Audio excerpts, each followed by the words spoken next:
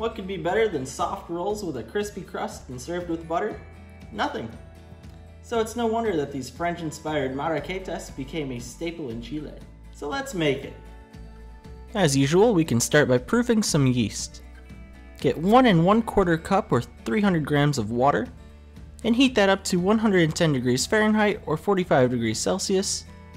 Mix in 2½ teaspoons or 10 grams of active dry yeast. Mix it all together with a fork and let that sit at room temperature for 10 minutes. Now get your stand mixer with your dough hook attachment. Feel free to mix it by hand, but the stand mixer is a lot easier. To your big bowl, add 3 cups or about 500 grams of bread flour. And add 2 teaspoons or about 7 grams of kosher salt. Mix that all together with a whisk. Then we can start it on low and add all of our yeast water slowly. Make sure to scrape down the sides if needed with your spatula. Once everything's incorporated, just let that run on medium-low speed for about 5 minutes. Even though the stand mixer did most of the work, we can still knead it by hand just to make sure it's all smooth and pretty and beautiful. Go ahead and knead for 2 minutes. Once we're done kneading, form it up into a ball. Get a large bowl, grease it with vegetable oil or cooking spray. Place the dough ball in your bowl, cover it with a damp towel and let that sit at room temperature for 20 minutes. After the 20 minutes are up, dump it out onto a work surface and cut it into 8 equal pieces. And then gently flatten out each of your triangles. Take each of the 3 points of the triangle and fold them into the middle.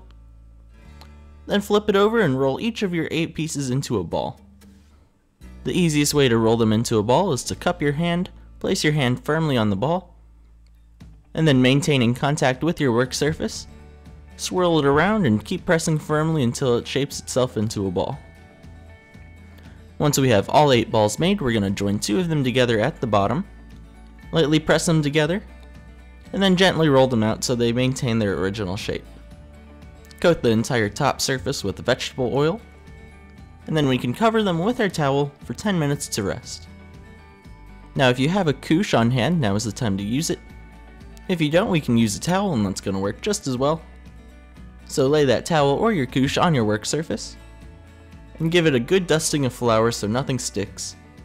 For each of our joined dough balls, we're going to get something round and cylindrical.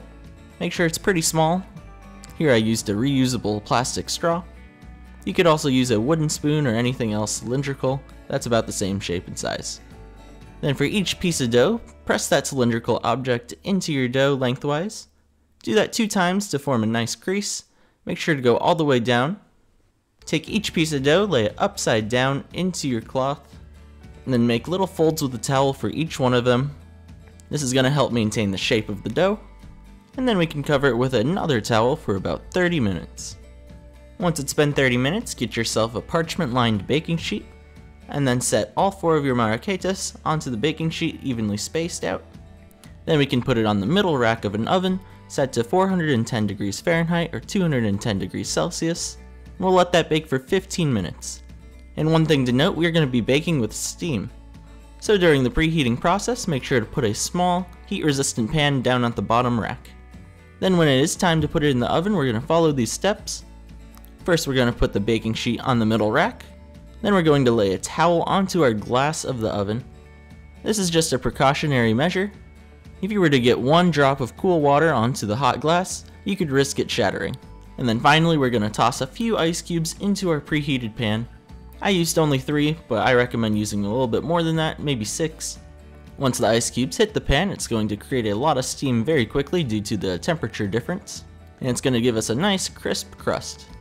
Make sure to remove your towel, and once again, we're going to let that bake for 15 minutes. Once it's finished, pull them out of the oven, serve them hot and with loads of butter. Let's take a look at our final product.